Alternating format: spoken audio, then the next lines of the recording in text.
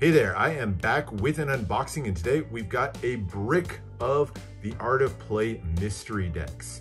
They do these once or twice a year, and these popped up as part of their 8th anniversary celebration.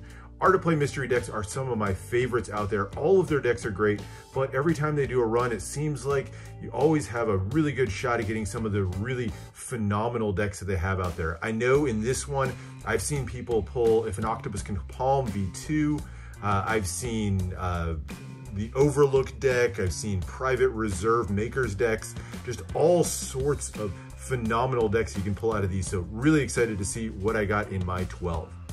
All right, so let's get right into it. Now they're all wrapped in this really cool blue wrapping here, kind of an Egyptian theme on it. This is the same wrapping they used with the Christmas decks last year, and then they're finished out with that really cool faux wax seal on them.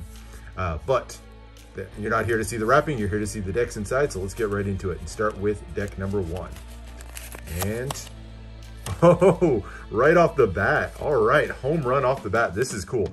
The Overlook deck. This is the one based on the Shining. Really cool deck, that maze design. Kind of more standard deck design, but I love the tuck case on these. So, wow, right off the bat, that is a really, really great one to start off with. All right, let's see what we get with number 2.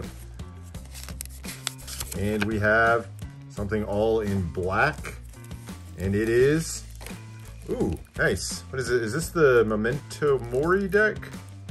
I think. Very cool. Very nice deck. I don't have this one, so very excited to add this one to the collection. Actually, I already had an Overlook deck, so that's a duplicate for me, but don't have that deck. That's cool. All right, number 3. We have, is this Cabinetarium? That's my guess. Ah, very cool. I have been looking at this one and kind of going back and forth on picking it up forever. So I am super excited to get this one in. Has some phenomenal artwork inside. This Armando Vebe or Vive guy. Really great artwork that he did on this one. So wow, I am super excited for that one. Wow, 3 for 3 so far. Looking good. All right, let's see what else we got. Number 4, something all in orange. Is this maybe full? Oh no, this is the Cardistry Con deck. All right, I'm not a huge cardistry guy, but I do kind of like this one. I love that kind of offset seal and that embossing on the, or debossing, I guess it is, on the tuck case. So not bad. It's probably my least favorite so far just because I'm not a cardistry guy, but not a bad deck anyway.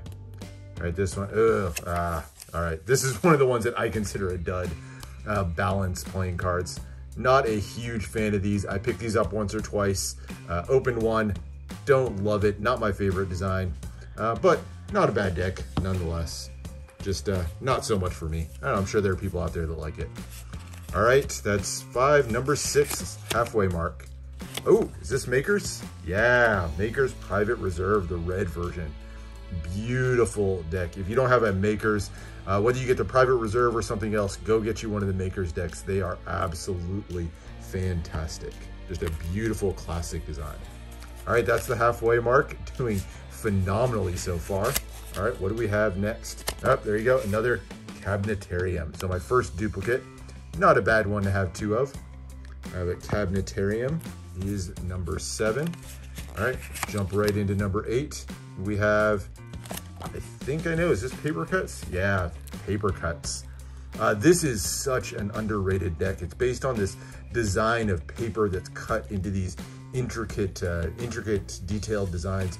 Really beautiful piece of work, and love this deck. Really underrated deck.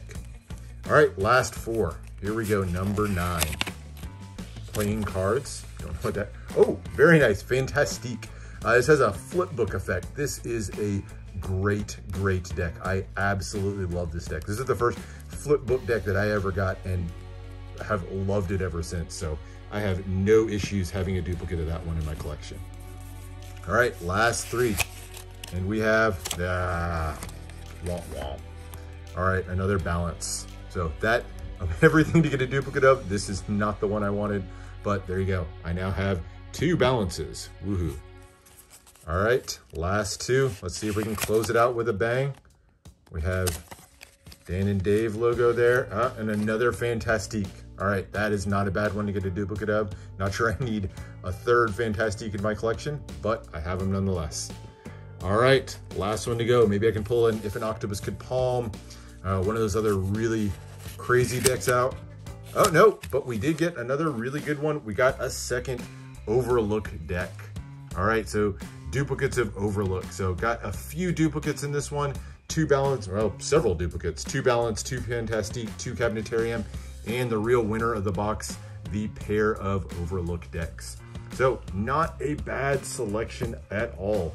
12 decks in all, and at the $12 a deck price point, gotta say I definitely got my money's worth out of these. So very pleased with the selection out of this one. No complaints at all for me. So hopefully you guys got a hold of some of these Art of Play mystery decks for yourself. If you did, let me know down in the comments what you were able to pull. Maybe you got lucky, maybe you got one of those If an Octopus Could Palm or one of those other crazy decks. But let me know what you got if you got them in the comments. Otherwise, thanks for watching. Make sure to subscribe for more deck reviews and unboxings. Let me know what else you want to see, and I'll see you for the next one.